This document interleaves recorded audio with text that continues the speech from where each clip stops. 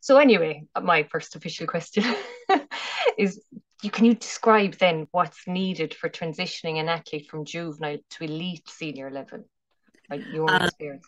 yeah, and I mean, I think that is just such a big question because, especially with girls, and you'll know this yourself, I've seen so many 14, 15, 16-year-olds jumping 170, 175. And then, they get to 18 and they're jumping like 160, 165, and they get to 20 and they've given up the sport. Now, some of that is just to do with lifestyle, life moves on. Some of it is to do with the challenges of adapting to being able to do all of these things with a woman's body as opposed to a child or a preteen body. Um, and that's very challenging, particularly for women. So I think there's those issues, and when we look at all events, I think it is only a tiny percentage of really talented and successful juveniles who make it through to elite senior level. They may make it through to club senior level, even maybe some, less prestigious internationals, but really to make it to elite senior, there's very, very few of either male or female who have ever done that in Ireland in high jumping. Yeah. But then also, what would you think about coaching? Is there a lack of knowledge in coaching to bring jumpers through as well? Okay, well, I just sort of sat down and I thought about what were some of the things that I felt were required. And I mean, the first thing obviously is a motivated and determined athlete. And they will probably have had to be determined to get through to even, junior or under 23 level and be very tunnel visioned. And it can be challenging if that young juvenile has been very successful early on, and then suddenly there comes a phase in their development where they really have to work for success. So I think that's where I get the motivated, determined athlete, because it's not everybody who just has it within themselves to do that. Yeah, it's so Um, the second thing is a motivated and available coach. In Ireland, as you know, 90+% of coaches are people who do this voluntarily in their free time. Now, if we were talking about tennis or badminton or weightlifting or any of these other sports, you always pay your coach. But that is not the tradition in athletics. And, I think there are arguments both for and against that. But you have to have an available coach. Now, I think I was able to do that journey with Deirdre because I had an extremely supportive husband who let me go and do all of this. And there were weeks that I spent more time with Deirdre Ryan than I did with my husband because both of us were working as well. Um, and I didn't have small children. So, again, if you're a female coach and you have small children, it really does limit your availability to do early morning weights or, late nights, something else, or, travel to competitions in Europe or do any of the other things because, life gets in the way and it's not your paid job. Mhm. The next thing an athlete needs to have is a body that can take the training. And again, I think all of us can think of motivated, determined athletes who really wanted to do the stuff, but whose body just didn't let them. And, athletics is a really tough sport on the body. And not everybody has a body that can stand up to the battering it gets through athletics training. I think good lifestyle management is really important. And I'll say more about that later. But, I mean, basic stuff like looking after your nutrition, and that can be a big issue particularly for female high jumpers, where I suppose body size and body image can be a significant issue. And you know yourself, Olivia, from being a good level high jumper, I'm sure those were pressures that were around in your day and your squad as well. Um, Adequate sleep, routine. I think having something to do outside of training is really important for the vast majority of people. This idea of being a full-time athlete absolutely does not suit a lot of people.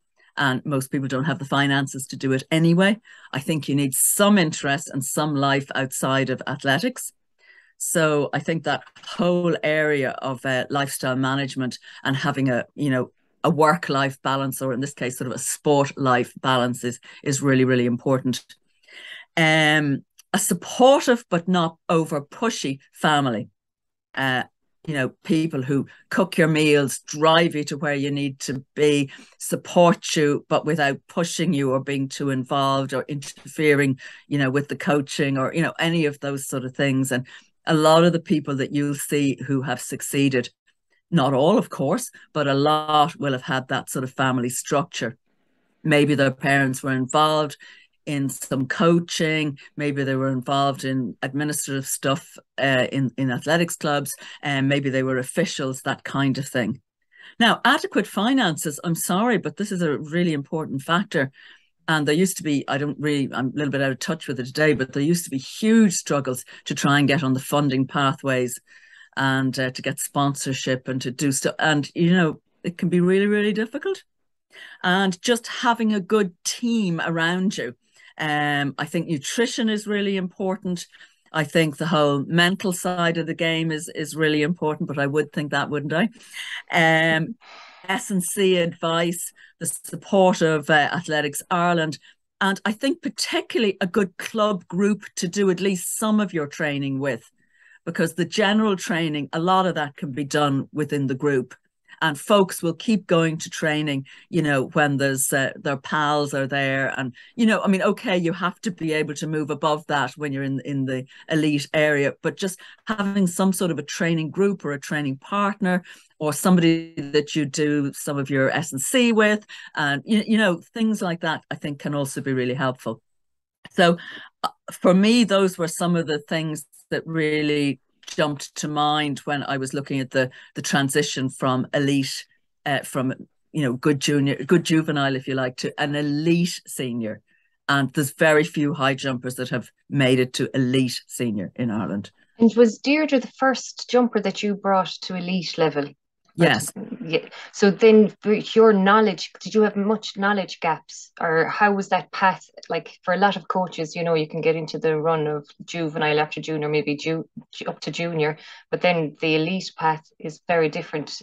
Were you fearful of it, or how did you attack it as a coach? Well, I can remember the first year that Deirdre jumped, I think it was 1991 indoors in Glasgow. And Alison Kirbishley, who was working for the BBC, coming up to me and saying, "Oh, this is an amazing breakthrough," which it was at the time. You're going to have to get a manager and sponsorship. And I'm like, oh my God, I do not know anything about this, Yeah. And at the time, your mentor and mine would have been the same. No relation to you, but Oliver Scully. Right. Yeah, so I suppose the 70s, the 80s, and the early 90s, until his sad and untimely death, he would have been my main mentor. We used to meet every week for lunch, and I would go over training programs with him, and I would talk about stuff. And he would, in those days, of course, there was no internet or anything like that, and he would bring me in copies of relevant articles from the Australian sports literature, and he would bring me in stuff from Italy on plyometrics. And he was so far ahead of the curve. And I remember him back there asking for a forced platform, and BLE just sort of looking at him like he had two heads. So I think he would have been my first sort of person that I met regularly, and was my mentor. And unfortunately, he died pretty much around that time. And I remember thinking, oh my God, how am I going to do this without Oliver?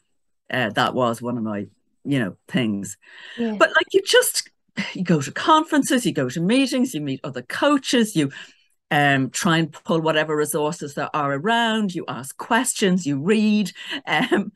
You had to go outside of Ireland a lot, though, I'd say, for yes, that, I did, because the information didn't exist. no, not really. Well, other than with Oliver. And I was sort of thinking about how did I sort of educate myself? And the very first person was Ron Murray, who was actually a professional high jump coach in the UK. Yeah, And Father Liam Kelleher got him over to Middleton. Now, I would yeah, have been about 16 at the time, and he did a course on a grass pitch in Middleton. And myself and my friend Sheila Flatman went down, and I think he took pity on us and asked us back to Crystal Palace. And he said, "Look, you have to pay for your own flights and accommodation, but I'll coach you for free." And yeah, he did. And we stayed like a week or two. And it was like a real eye opener because he was coaching people who were going to the European juniors. And he coached Barbara Inkpen Lawton at the time. And she was an Olympic athlete. And, so we just sponged up everything. And when we went back, we kept in touch with Ron, and he sent us S&C pro. I mean, this is there would be 1973, 4, 5, that sort of time, right back in the day. yeah. And Right. he helped us, and Sheila and I kind of coached each other because really nobody was coaching Fosbury flop at the time. They were coaching straddle and scissors. And then Marjorie Adams, she was a PE student at the time and newly qualified, and she helped me a bit too. So those would have been my sort of initial learning, would have been through Ron Murray, and then obviously Oliver Scully. And after Oliver died, I would have linked with Dr. Liam Hickey, who was a former pole vault record holder, and he was a PhD researcher in S&C, and he was a leader at that stage in the IRFU, in the newly professional IRFU. All the coaches were from an athletics background. You people like Dave Fagan, there was Sean Whitney, I think, was involved. And obviously Liam Hennessy, not Liam Hickey, Liam Hennessy. Yeah. And I used to meet Liam. I would do out S&C programs for Deirdre, and I would meet Liam and sometimes Jim Kilty as well, and we would talk about things. And you just have to be kind of open and try and learn. So And then go on. yeah, I was going to say there, because you've a lot of knowledge and experience in weightlifting. So I do, going yeah. back to what you learned in the beginning in S&C, is there anything you would have done differently from all the knowledge you've gained over the years, or is it a case of sticking to the basics, doing the basics right? Well, I think there's a bit of both. I mean, all of us can look back, I think, at our own careers and at our own coaching, and you do the very best how at particular times in your career. And you just do the best you can. You get as much knowledge, and you try and I suppose the other thing that's really important is that athletes are individuals. And what's really important for one athlete may be less important for another. So if we're going on to the sort of the importance of S&C, I think that injury prevention is one really key factor, and the second is obviously optimizing performance. I mean, that's why you're doing it. You want someone to have a strong enough body that they can manage the training, but you also want to optimize performance. So those are kind of two different bits of the menu, if you like. And then the third thing is, really adding variety and interest to training. I mean, you can't just high jump all the time. No. And as you say, you don't even have a high jump down in Limerick. So there's all of that, just adding interest. I think it's great to work with a physio who's a sports physio and has good knowledge, and to really talk with other coaches. And now that we're able to maybe start going back to some face-to-face conferences, that's where I've often picked up some real gems of things. Though the online coach education over the last couple of years has been fantastic. I haven't done as much coach education in years as I have done online. So I think some sort of combination of the two is really, really important. But I think this idea that, athletes are individuals, and whereas, the principles will be the same for everyone, the particular emphasis for different athletes will be different. And what do you think then, Lucy, of coaches who are transitioning with an athlete? Like, you obviously went off and learned the S&C yourself. Some coaches might look to outsource source S&C, but high jump S&C is very different to other types of S&C. So what would you say to coaches who don't have the knowledge yet, do they trust the outsourcing, you know? Not necessarily, Mm, because I mean, I think there's a lot of people out there who like do S&C, but you know, it might be more geared towards rugby players or GAA or you know other sports. Um, and I think there's definitely a role for basic stuff, definitely. But there is a role for, you know, kind of thinking about, you know, once you've done some of the general work, how do you then make it more specific to high jumping, hmm. as compared to even long jumping or triple jumping, you know? Yeah. So I think there's like a little bit of both, but it depends where you are in the country, you know, how much time you have to give, what your interest level is. Yeah. So I think it's going to be different for different coaches. And, you know, just about all of us are volunteers. Hmm. And, you know, we have families, we have jobs, we have other athletes to coach. You know, it can't be just all about, in many cases, it can't just be all about like one athlete. Yeah, exactly. And another question I was going to ask you there is, would you have I know you're saying it's individual to the athlete, but in terms of S&C rough guidelines, when would you start an athlete? Well, I know you can do plyometrics and there's you don't it's not all about the weights, but when if you were to give a rough guideline in your experience with the athletes you've coached over the years. Well, I suppose, you know, if we look at S&C, there is plyometrics, which can be started, you know, I mean, children skipping and doing hopscotch, you know, the children don't do a lot of that anymore. But when they did do more outside, there's lots of things. I can remember as a child doing a thing called German jumps, which was a whole load of elastic bands joined together. And you started off at ankle height. So you'd put them around the base of two chairs and you jumped over the first bit, then you jumped over the second bit, you turned around and you jumped back. I And then did you that put it too. up to calves and then you put it up to knees. And then you know, and it went Yeah, higher. I mean, all of that was plyometrics. We yeah. played horse jumping in the back garden with canes and clothes pegs, and Or we'd water skipping on jump. the street. We used to play Yeah, and jumping backwards over the rope and all sorts of yeah, all of running that under kind of. I it. mean, that Yeah, is all plyometrics. yeah. You know, everybody needs core stability work. Hmm. And I remember talking to one of the coaches in the club sort of about 10 years ago, who was more distance coach, and him saying, yeah, Lucy, I keep forgetting that kids today don't do the stuff we did. I'd be cycling to school and back. I'd then maybe play a GAA match. I'd help on the farm. I'd be throwing bales of hay around. I'd be doing stuff. These kids get driven to school and they sit behind screens for the rest of the day, or, you know, at desks and screens. So they don't have the sort of level of general fitness or coordination. And if they haven't done sports at an early age, or they haven't done gymnastics, or they haven't done, you know, some of the things where you have to be more coordinated, they can come to you at 12 or 13, you know, with no mobility, very little coordination, and you have to do the basics that you wouldn't have had to do some years ago. So I think some sort of core work. I mean, it can be boring, but you can make it a bit fun, and you can introduce it as part of a warm up, part of a cool down.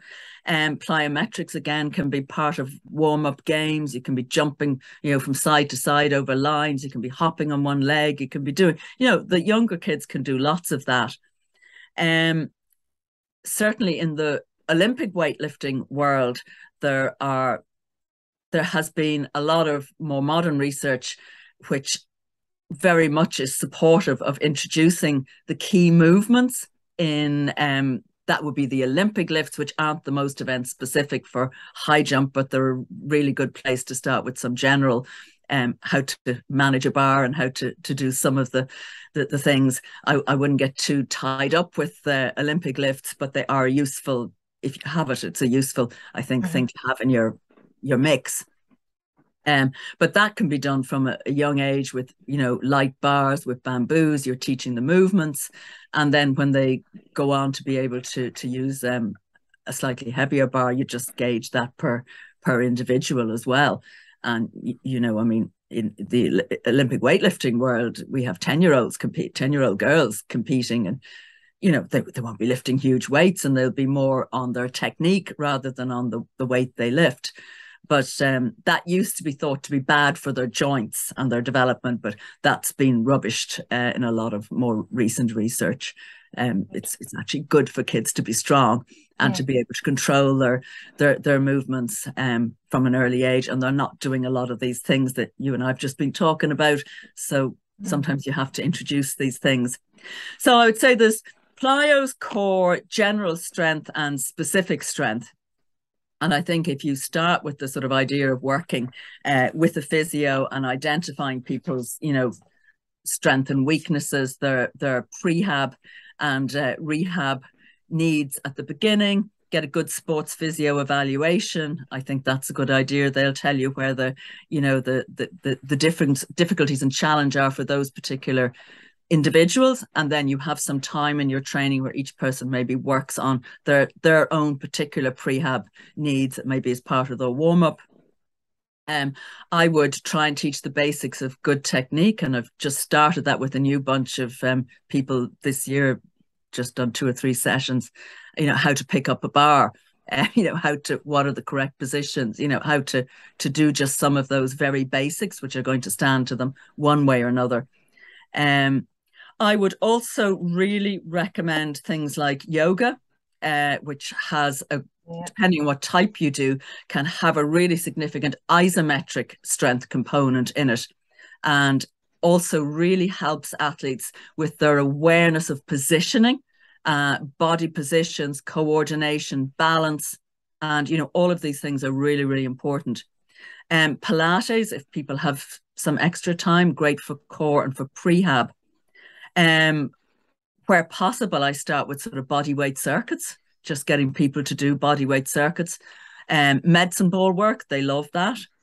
If you have a sturdy wall in a gym, as we had in Ballantyre Community School, we could throw medicine balls against that, could do pairs exercises. Do you know what? You can put in like a 10 minutes at the beginning and end. The Olympic lifts, but you want to have someone who knows what they're doing in that area. They're not super specific, but they're, a lot of them there's a lot of good movements there.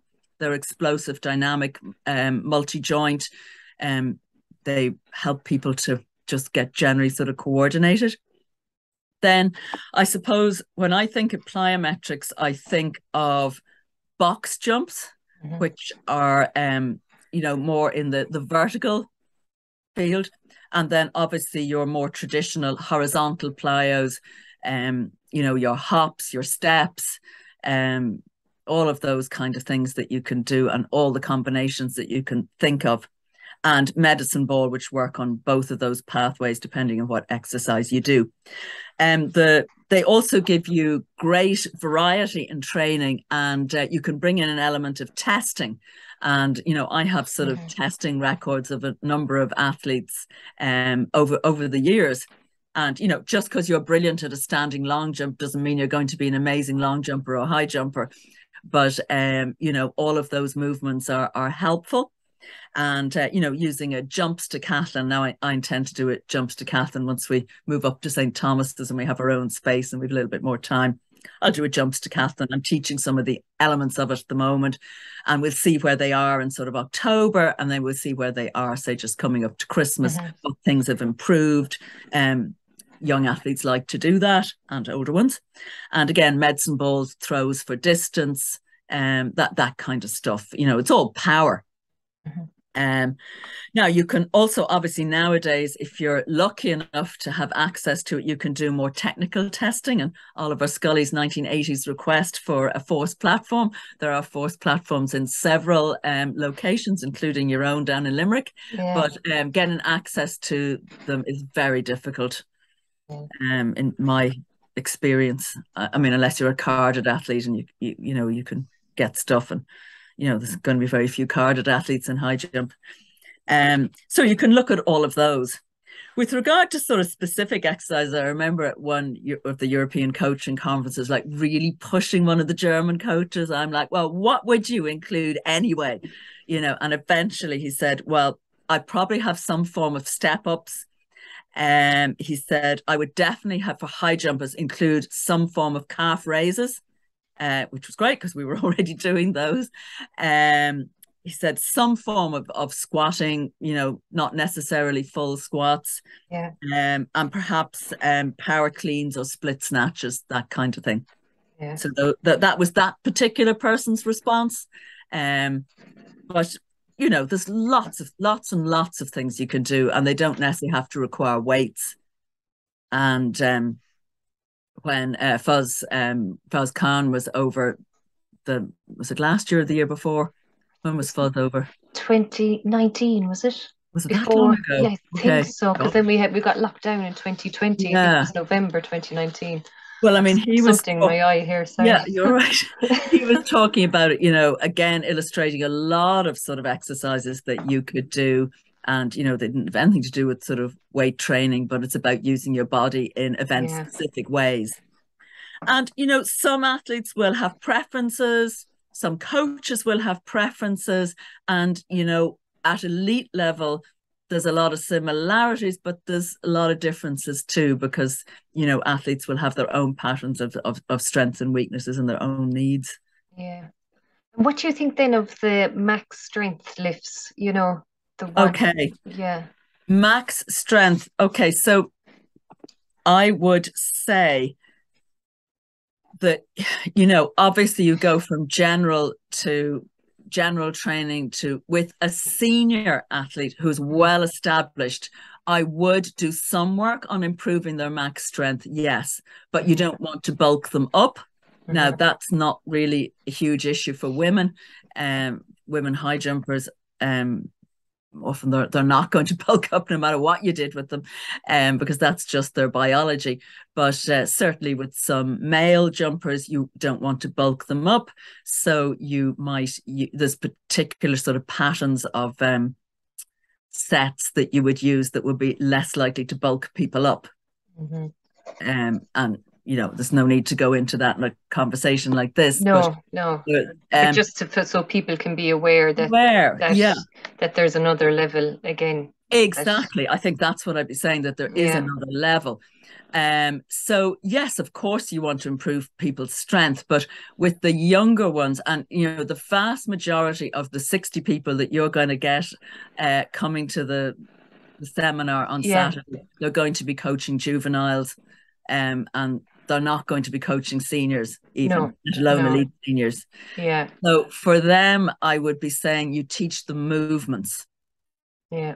Bar only. You start with a stick or a piece of waving pipe, and you teach the movements. So it's all about technique, and teaching the movements correctly so they become automatic. And then when you're in the lucky position of being able to put a little bit of weight on the bar, they're able to do that. But I absolutely would not get stuck into max strength. And with the guys that I'm just starting off on the road, again, as beginner level on this end, we're doing technique. And I'm not max strength. Max strength is not going to be an issue. No, but then say when you were coaching Deirdre, when did you transition to max strength with Deirdre? Was it at the 191 or after that, or? No, it was a bit earlier than that. We really started doing stuff more first year university, but that was also in parallel with what I knew at the time. I wouldn't have been hugely experienced in the weightlifting area at that stage at all. So like we just did the best we could. The other thing with lifts is this idea of speed transfer. So, there will come a stage in the periodization of your S&C program where you will be doing maybe some small amount of slightly heavier movements, and you follow them with speed transfer. So for example, if you were doing a set of squats, you might then follow it with a set of tuck jumps or something like that. If you were doing step ups, you might follow it with jump step ups with no weight. The tuck jumps would have no weights. So, and then as you get closer to competition, obviously your balance between the max and the speed transfer, and the rate that you're doing them at, all of that kind of changes as well. So there's a number of ways of, you don't just go and lift. You have skinning the cat. It has to be structured. And that would be another thing. Yeah, I actually have a good book here, Periodization of Strength Training. Here, I lift it up here. Matt Horsnell recommended it. Okay. So you've probably covered a lot of that yourself in your own coach over your own coaching Sure. years, the importance of getting the periodization right when it Yes. comes to strength training. But All for right. most of the people who are coming on Saturday, it'll be They, body weight circuits, yeah. it will be technique with a stick, or a very light bar. It will be learning to train, learning Mhm. to strength train. It'll be medicine ball, it'll be plyos, it'll be core stability, that kind of thing. And so then, Lucy, say for that teenage group, which will probably a lot like 15, 16, Mm. 17 years of age.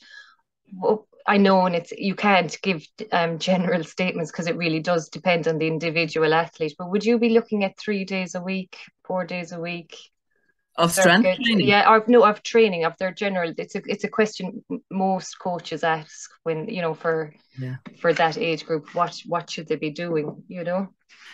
You see, there's so many factors involved there. And, I go back to one of the key factors, which is the availability of facilities and the availability of time for both the athlete and the coach. Mm-hmm. And I think this is a really good time of the year to sit down with an athlete and their parents.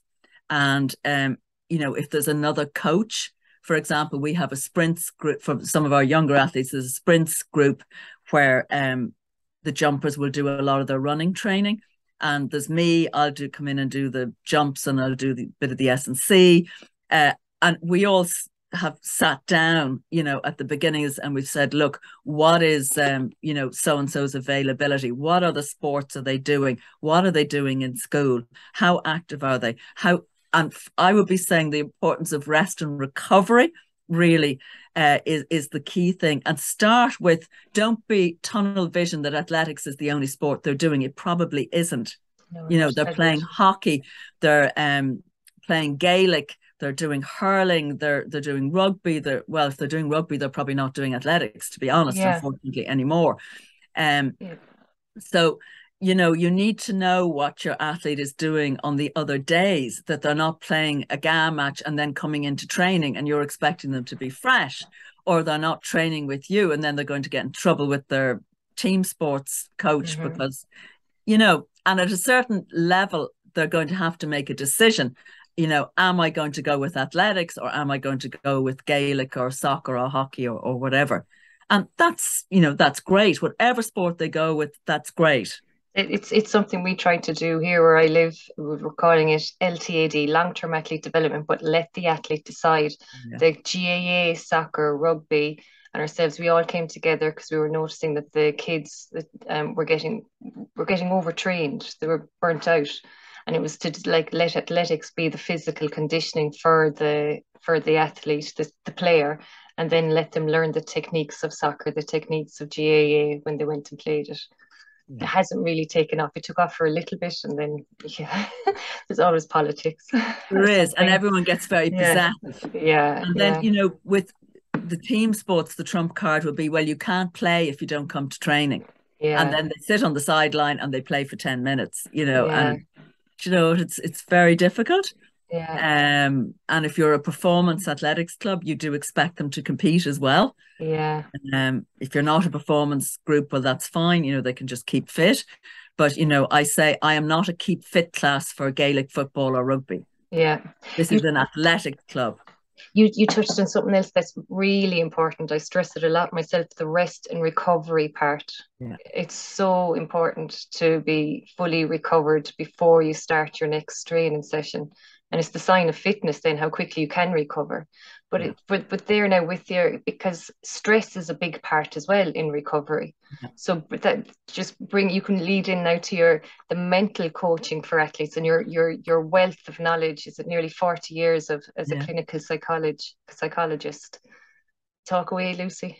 So I think, if I'm looking at a young athlete, my thing would be the absolute minimum should be 1 day of complete recovery, no sport, and another day of active recovery. Now, that could be your yoga class, it could be going for a walk, it could be, cycling with your mates, it could be, something that's not too exhausted, that's just something a little bit different.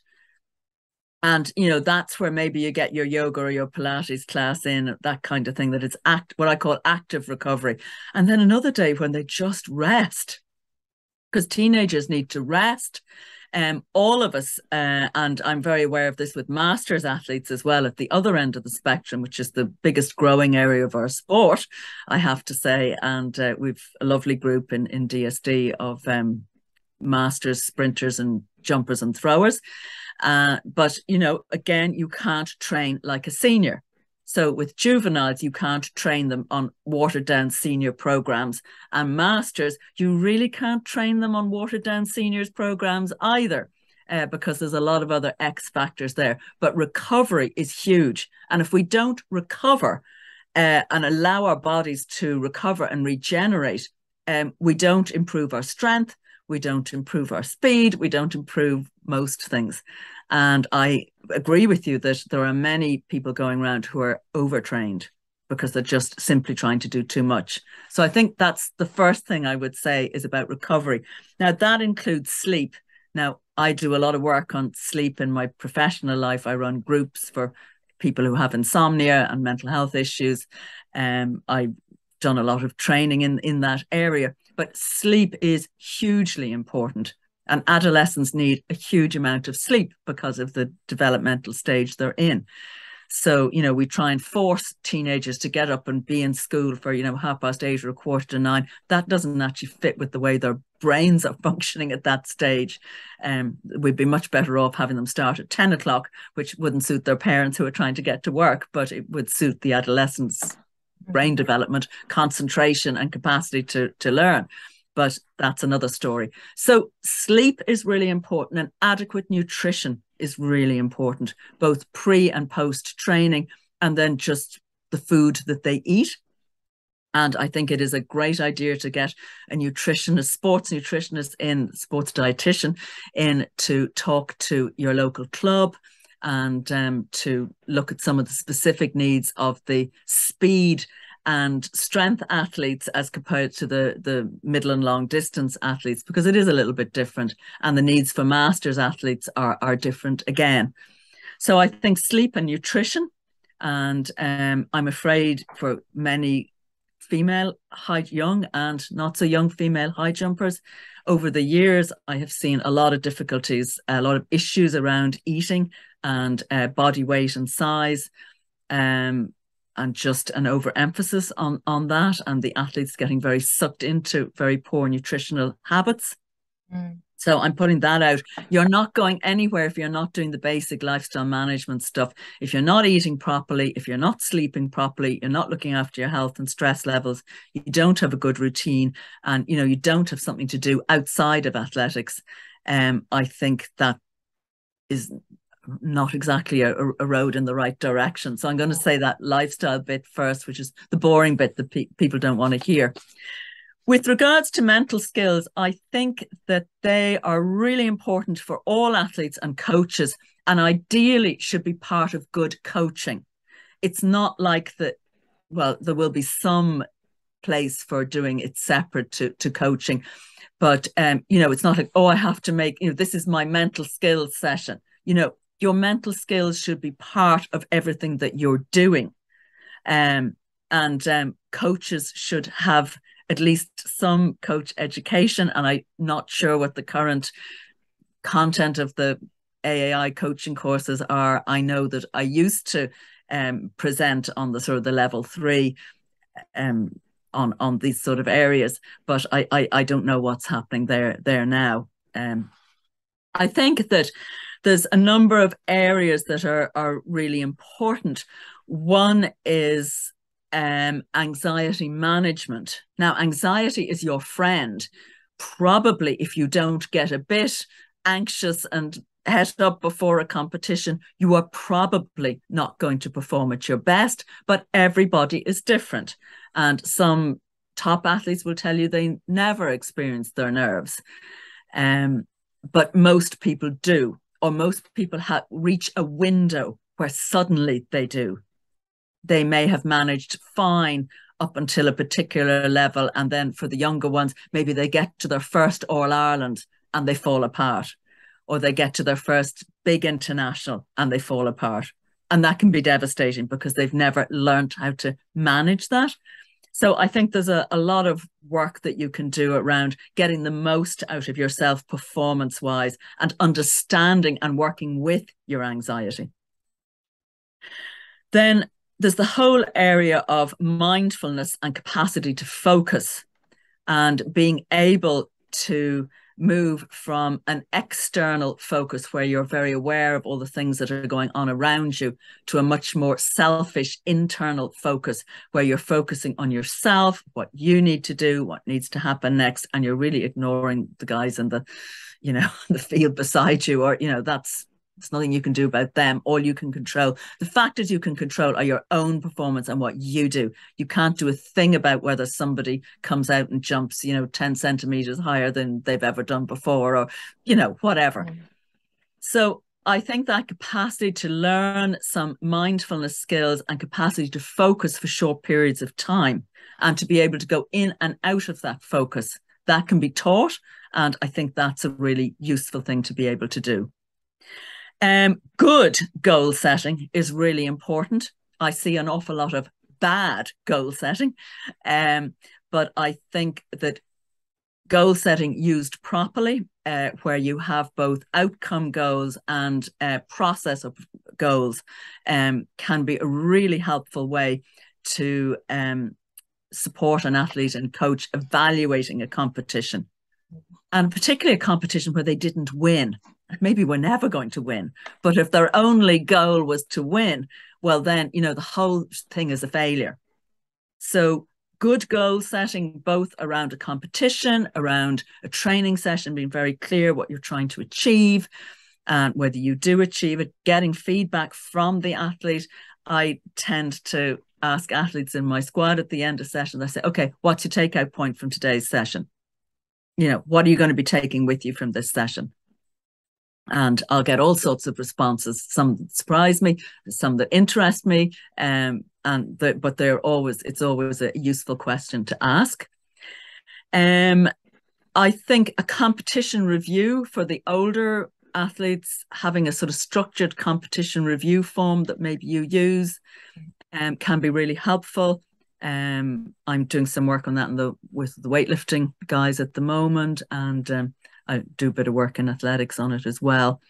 And doing a season review and really looking at what you achieved and then what helped you achieve that, because that's a really important question. And then what were your disappointments, and what have you learned from that? And it's a bit like this, you know, I either win or I learn. And if something didn't go right, you know, what have you learned from that? And how are you going to incorporate that into next year's training program, next week's training session, you know, depending on where we are in the year. And then back again on this lifestyle management bit, you know, you really need to work on your sleep. You really need to work on your nutrition. You need to have routine and to know where you are and where you're going, and to try and manage your stress levels better. And recovery is key. And that is both physical and mental. So the physical recovery we've talked about, but the mental recovery is really introducing variety, giving space for people to have different experiences. And that might be taking a training squad off somewhere else. You know, we're going to train in the sand dunes today, or, you know, we're going to go and train in the NIA today. We're going to go and join Olivia's group and, you know, have a session down in Limerick, or we're going to invite Olivia's group up to St. Thomas's and, you know, we're going to do a session up there. You know, spice it up, make it different. Fun. Make it fun. Make it fun. And that is partly the coach's responsibility and partly the athlete, because there are a number of boring basics you just have to do, but you can dress them up differently. You can locate them differently, and they can be done in different ways. I have another question about the mental coaching side. It happens a lot in high jump, male and female, teenagers, whatever age. When the bar goes up, they might have cleared the bar by that much, and then the bar goes up by this much, and they're gone. Have you got tips? Well, I think that, it's the same. You're looking for consistency, Mhm. and it's the same in weightlifting. You will get somebody who is doing, a clean and jerk beautifully up to, let's say some of the top junior girls, they're up to like 86K, or they're 88K. And then the minute it hits 90K, they're gone. But they're gone because they're not following the process. They do something different. They do a little pre-pull. They do something different. And with the high jump, it's very often because they try too hard. So different athletes respond to different approaches here. I would say in general, you've got to have opportunities to try the higher heights. And for many people, those opportunities are competitions, and it might be a smaller competition. Other people will be able to clear those heights in training, but not clear them in competition. Mm. And that's where maybe your anxiety management stuff and your comes in. Mhm. And I think there's no one answer, but I would try and work on the correct technical model, but to try and keep upping the bar gradually, when you do it, because if you're jumping 170 and you need to jump 176 or 178, there's no point sticking it up to 178 all the time and just doing it wrong. But at the same time, what is needed at 170 and the timing of it will be a little bit different to what it will be at the higher height, in the same way as if you're lifting a particular weight. The energy that you need to expend, the amount of drive you need to get the bar over your head at 85 will be a little bit different to what it is at 90. And you do have to have opportunities to have a go at it. Mm. So what people often do in high jump is they stick the bar up to a really high height, and then they just grind in errors, and I don't think that's useful. Yeah. But how you get around that will be as varied as your athlete is. Sometimes Mm. it's more opportunity to compete. Um, you know, Sometimes it's just edging the bar up. Sometimes it's not telling the athlete what height the bar is at all. Yeah. And in when you're coaching, would you be a fan then of having the bar at nearly their max height, close to their PB? Some people don't. Some people will train technique and rhythm and the fluidity, but others then, like as you say, will have a better PB in training than they have in competition. It depends, I suppose, again on the athlete, but Well, I suppose I tend to go back and think about what is that the athlete is it that the athlete needs to do in order to clear that height. How can we get that process going at a lower height and then gradually edge folks up so that they are doing exactly the same thing, pretty much at a higher height. That being said, most high jump competitions are held outdoors. As the bar goes up, you probably need to pull your runner back a little bit, just because your place of takeoff may need to be slightly different to clear a much higher height. You will also have wind conditions. It may be raining. You do need to learn to high jump in a variety of different weather conditions. You can't just say, oh, it's not a nice day today, so we're not going to jump. There does have to be some jumping in less than optimum conditions. it's But like the national championships this summer. They were wild. exactly, yeah. They were wild. Yeah, Yeah, you have to be able to do it. So, yeah, there's no one answer, Olivia, and it's no. kind of what works for your athlete. But, Mm. I tend to go on the idea of what is it that, you need to do, and what are the particular points, technical points your athlete needs to do in order to get that correct, Mm. and how can they maintain that as the bar goes up. Yeah, and you've really touched on fabulous points that every single athlete can do in terms of sleep, nutrition, routine, stress management. Everyone, And recovery, and recovery. recovery, and every single athlete can do that regardless of their talent or ability, and they will improve if they do just that. If they do just that. What another thing too, because I see a lot. I always ask people how long I sleep loads, but I'll always say and I've noticed that a lot, well, they go to bed a lot later than me.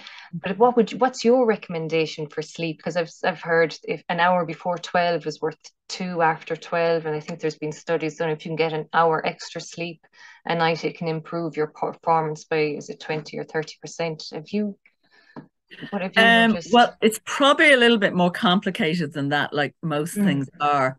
The sort of average amount of sleep that people get varies with age, and teenagers probably require more sleep than they think they do.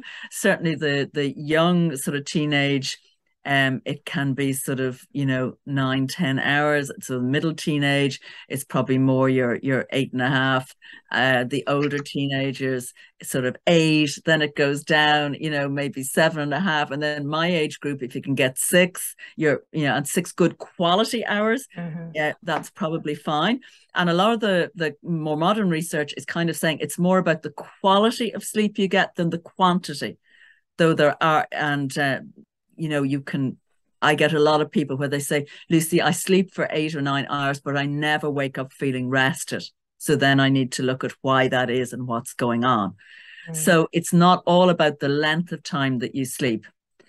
Routine is really, I mean, I could do a whole seminar on sleep. Lucy, And I could get you doing a whole seminar and everything we've discussed there. I'm going breaking it down and like, okay, we'll just do a whole year of Lucy, a whole year of interviewing. Because just even touching there, even on sleep, is like, say, the mobile phones, social media. Because I tell athletes, get rid of them before, especially before going to bed. Like, leave it in the kitchen, have it nowhere near you, because they'll often say they'll go on it at night and then they're awake, or they'll go on it first thing in the morning and then their mood drops. I would agree with that. I think Mm. it's a lot of the devices emits blue light at the blue end of the spectrum, and you actually need some of that in the morning Mhm. because we are biologically, over many millennium, we are programmed to wake up and reset our body clock by getting blue light in the morning, which is the kind of light that is there in the morning.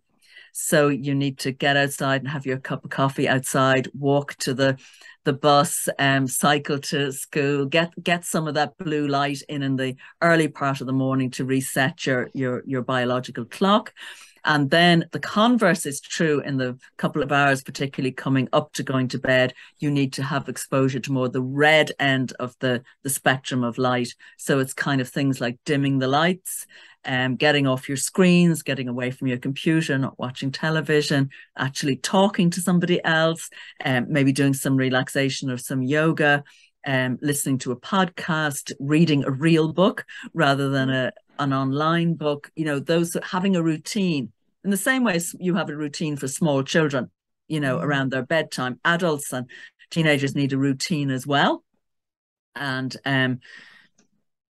that does not include a lot of, I'm afraid, a lot of social media time, but No. there is a time of the day for social media, and it can be part of your wind down or your transition. But your last hour or two should try to be free from blue light, because that's the signal is just like wake up, Mhm.